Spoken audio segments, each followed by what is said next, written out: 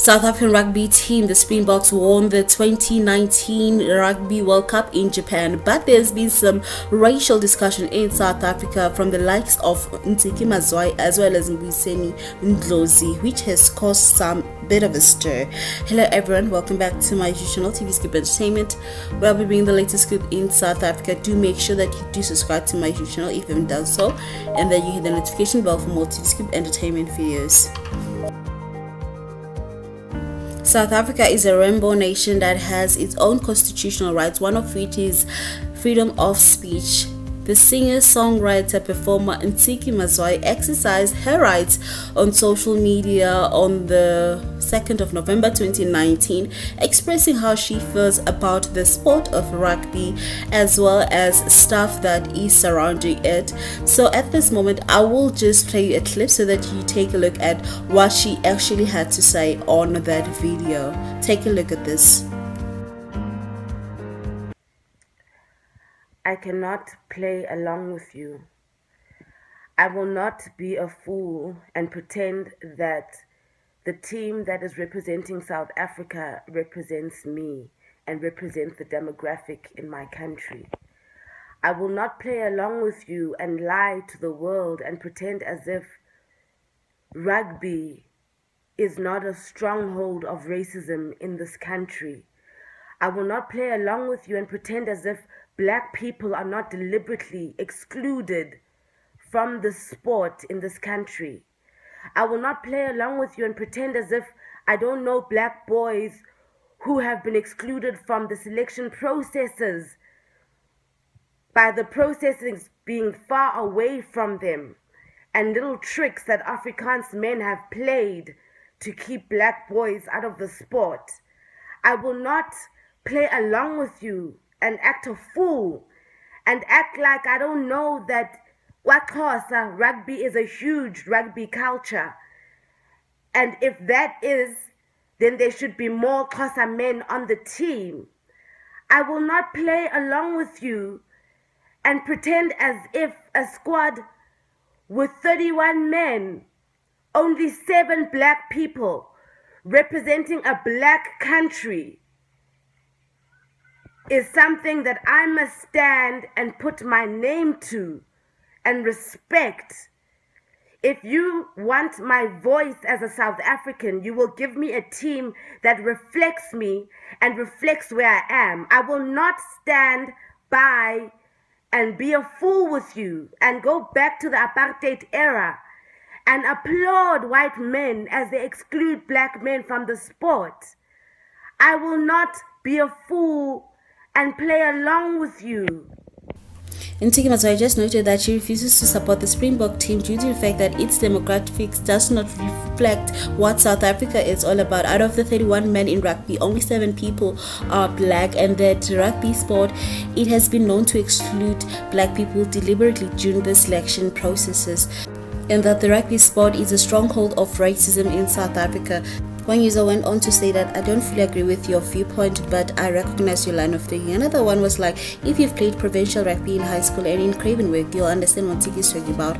Many excellent Black players, but you never see them when the game goes professional. Other users went on to say that I will also not play along with and pretend this has an impact on my support for the Bokke. Watch them attack instead of listening. One other person who exercised their freedom of speech about the Springboks demographics, it was Ndlozi, who is one of the leaders of the EFF, an opposition party to the ruling party, ANC, and this is what he had to say. The only sports event that can unite South Africa is Caster Semenya during athletics. You don't hear people telling us to observe the moment of silence and wear Semenya outfit when she runs against the whole world. No president goes to support her, just saying, "Now I'm watching Chiefs." He also mentioned that congratulations to Siya Kolisi. The rest you can go get your congratulations from Prince Harry. I hope Ramaphosa puts Siya in his plane when he comes back home. When the Commonwealth of England loses, the Kevin King are going to unleash frustrations on him. Please, we must unite behind Siya when the English colony loses. Please, today is England versus England. I mean June 2010 World Cup. The settlers had both flags in their homes and cars. It's a win-win for them because they are still England at heart. You should be focused on removing apartheid statues. Now I'm watching Kaizer Chiefs. And of course, a lot of people took to social media to also express their opinions on what Ndlovu tweeted about the Springboks. One user replied that the whole EFF is racist, and another one's like, and so is DA, which is also an opposition party to the ruling party ANC. Another user clearly noted that the Springboks winning the World Cup does not change the fact that you're still more qualified than your white colleagues, but you earn less than him or her. Dr. Ndlozi is just saying the obvious. Another user was like, Ndlozi is racist times 5. That's why the EFF will never govern this country. Basic-minded doctor. #Ndlozi. Another one was like, if the EFF collapses tomorrow, not a single company will employ Ndlozi. He had proven that not having a matric is better than being a doctor with little intelligence. #Ndlozi will be the downfall of the EFF before VBS. Another user noted that there's no difference between the EFF and the AWB. They both think that killing the opposite race will solve all the country's problems. No wonder they both obsessed with the red beret and red flag. I guess Ndlozi is trying to be Eugene Terblanche. Okay. Black people are so desperate to be united with whites more than anything in this world. I just want to be united with my ancestral land through land expropriation. #Ndlozi.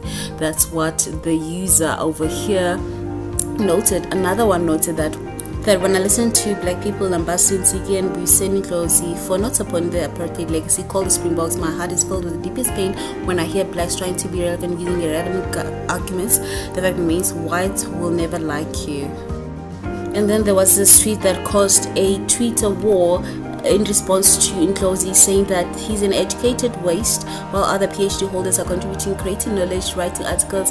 African black educated star Ndlozi is busy dividing us according to race and scoring empty political trials. What a shame.